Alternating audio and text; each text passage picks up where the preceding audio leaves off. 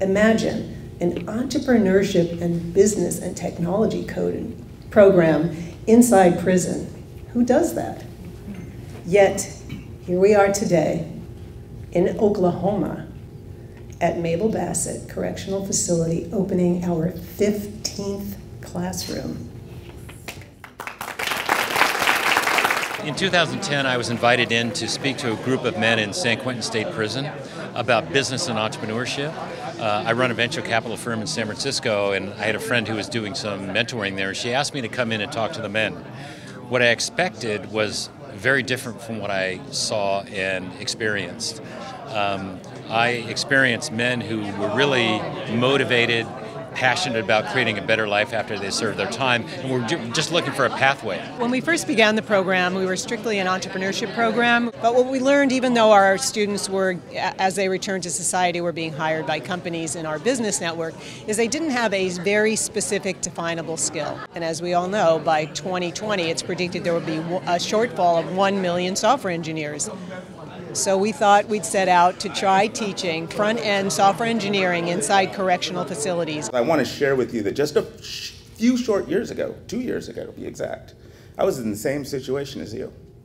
I was incarcerated and wondering, what am I going to do with my life when this incarceration is over?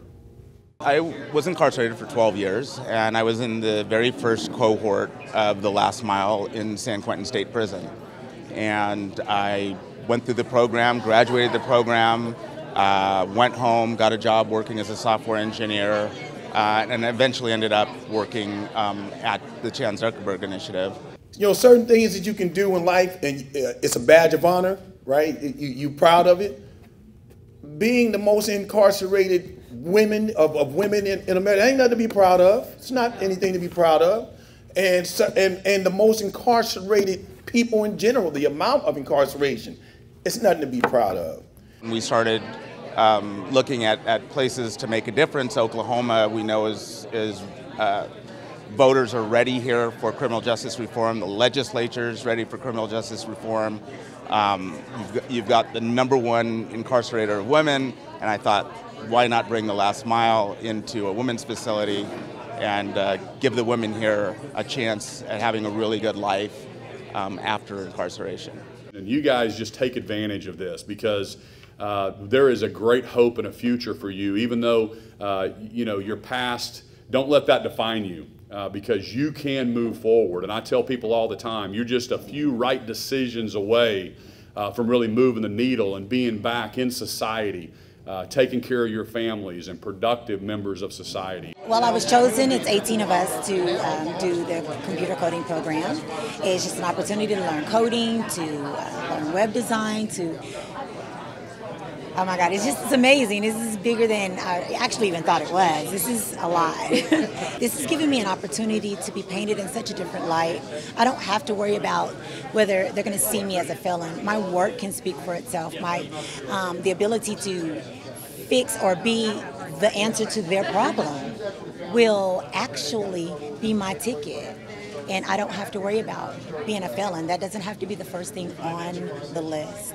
Since its inception, the last mile has 0% recidivism amongst its return citizens.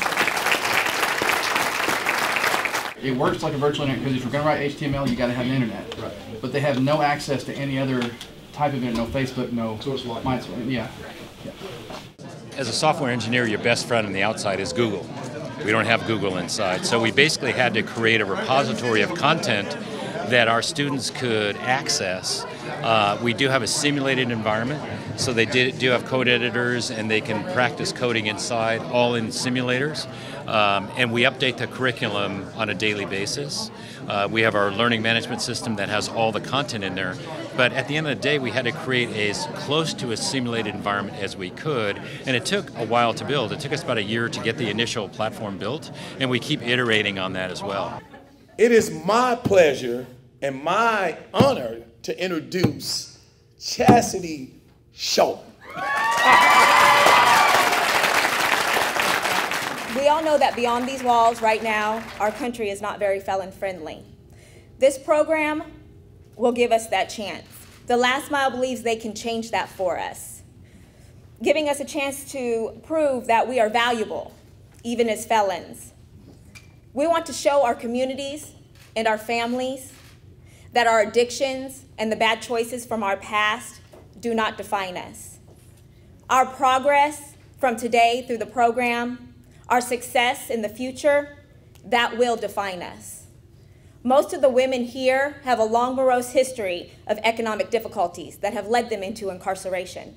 Some, multiple incarcerations, because they did not have the training, the education, or someone to give them a chance. This is that chance, not only to change as an individual, but to aid generational changes as well. This proud but pragmatic dreamer you see today will succeed. Yeah. From all of us to all of you.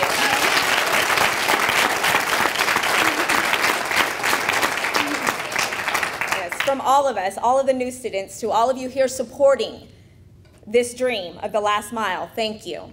Yeah. We will succeed. Yeah.